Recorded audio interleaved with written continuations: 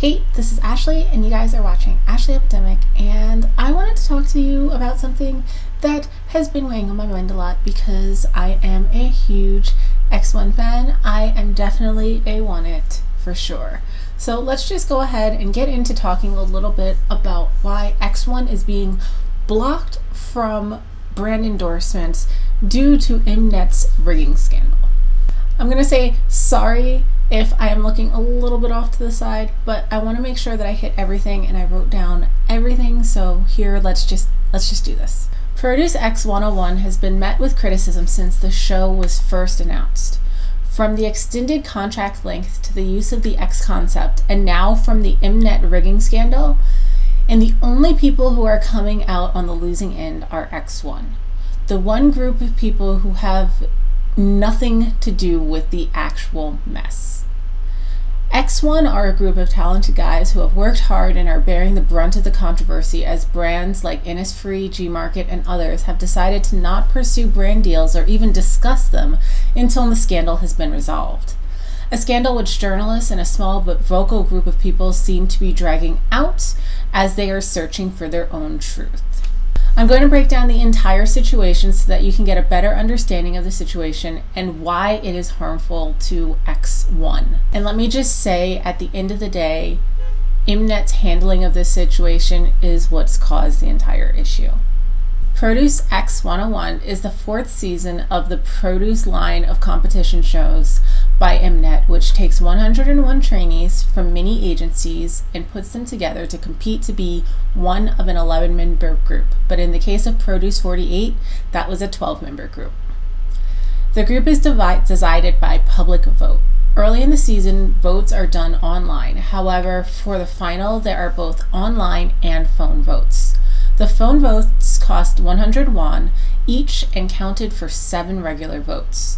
On July 19th, during Produce X101's final, the results showed Kim Yo-han, Kim Woo-suk, Han Seung-woo, Song Hyung-jun, Cho Seung-yeon, Son Dong-pyo, Lee Han-gyul, Nam Do-hyun, Cha Jun-oh, Kang Min-hee, and Lee Eun-sang as the X were to be the final group, which was named X1.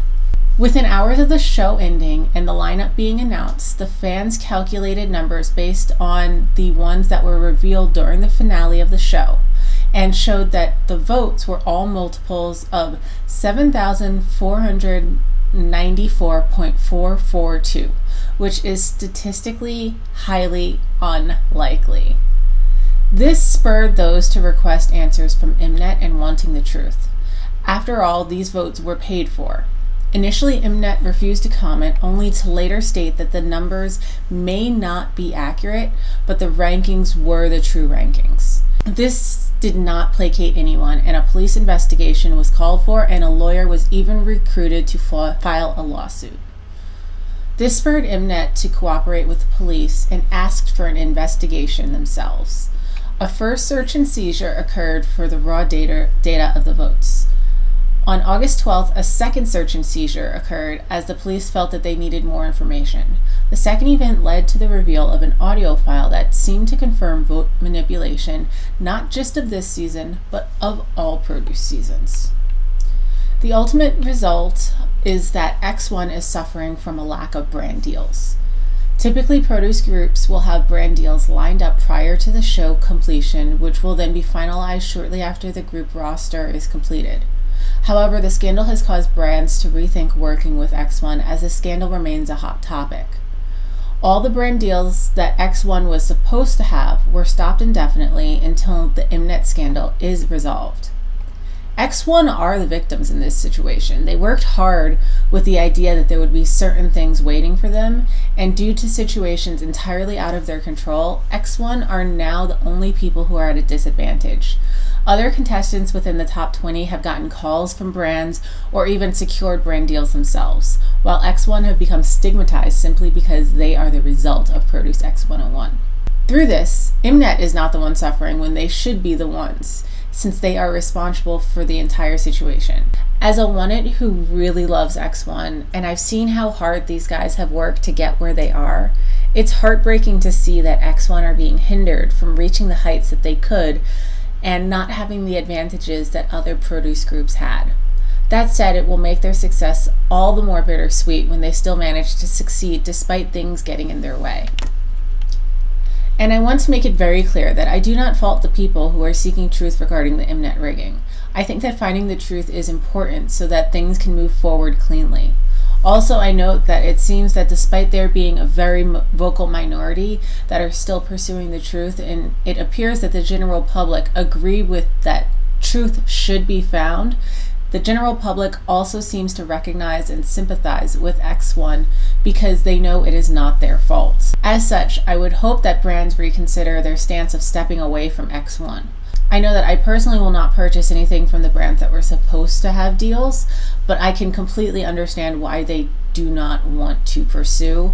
In the meantime, I truly hope that with X1 already trending regularly and making it onto the Billboard artist list, top emerging artist list, and the Social 50, that they can hopefully pick up an international brand endorsement deals in the meantime.